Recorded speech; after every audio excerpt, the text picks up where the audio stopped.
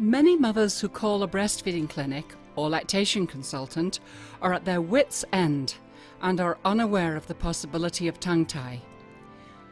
They should be seen within a day or two to prevent the downward spiral of breastfeeding problems. Every baby needs a full oral examination. If a frenulum is present, is compromising tongue function and deemed to be the underlying cause of the difficulties, the frenotomy should be done as soon as possible, quite often at the same visit. We've been having some problems in the last 2 months. He's been waking up, I'd say every 30 minutes to an hour and a half, wanting to eat, and doesn't seem to stay on my breast for very long. He seems to get tired, really worn out, and sort of give up after I'd say 5 to 7 minutes. That's his maximum time. After that, he actually usually just falls right asleep. He was given the bottle of formula and was able to drink it, probably because he was getting a lot more flow that way, because it was a lot easier for him to drink out of. But yeah, it's been taking him off the growth curve now, because he went from being in the 50th percentile down to the I think down 10, and he's very tall, so it's not equal to his height anymore. Yeah. Yes, it's been very exhausting. It has been. Very exhausting. So, and now we've just found he has a tongue tie. Yes.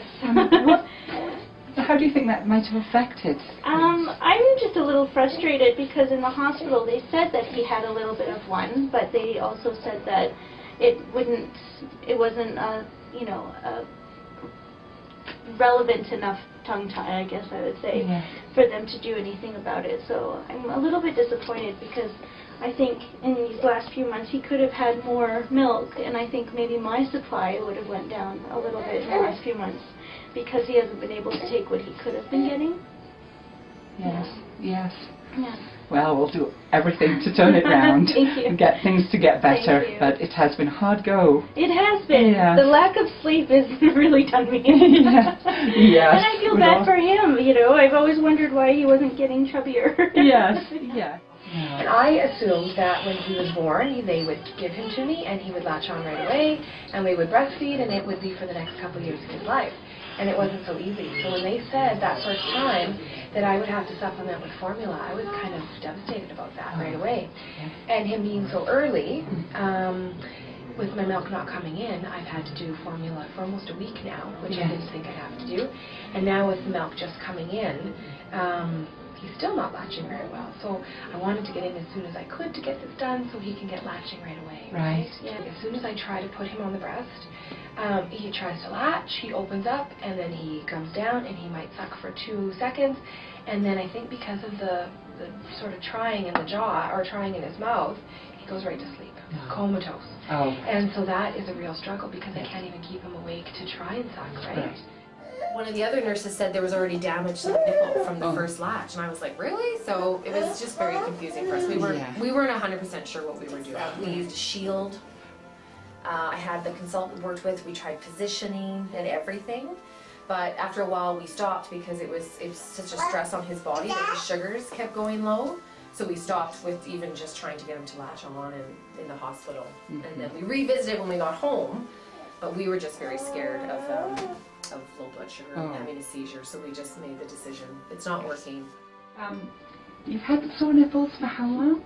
Oh, pretty much since he was born. I just kind of sucked it up, and my other 2 children were tongue-tied, so I kind of knew that he was, but the pediatrician didn't think it was that bad. And then, yeah, it's just consistent pain. They put her on my breast, and she just visibly didn't want to go. She would throw her head back and scream, and it was upsetting to me, because I could tell she didn't want to. She wasn't ready.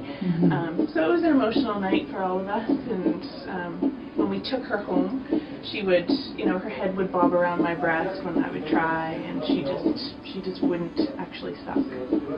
Right. So she hadn't really sucked at the breast for the 6 days.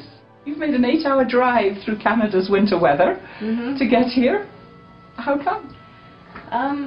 When Benjamin was born, we were told he had a good suck and a good latch and everything, and my nipples were in nice shape for breastfeeding, so we thought everything was going well. Yes. And then he refused to gain weight, and he started out at 8 pounds 12 ounces, and he eventually got down to 7 pounds 10 ounces.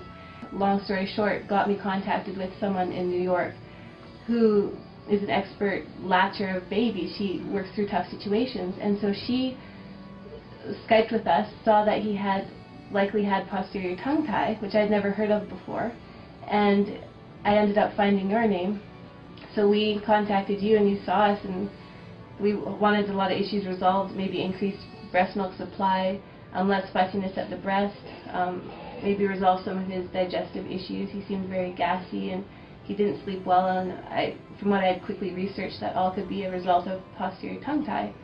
Although his tongue looks fine to us, we're used to that front tongue tie, and we just thought it was worth the drive, and so thank you for seeing us. Oh, my pleasure. Frequently, parents are surprised their baby is tongue-tied, either because they have not heard of it or because they have been told otherwise. Usually they are relieved that there is a concrete reason for their difficulties and that it can be immediately corrected. Many mothers have felt like a failure as they have expected breastfeeding to be easy and natural. Now something simple can be done to provide them relief and help their baby thrive.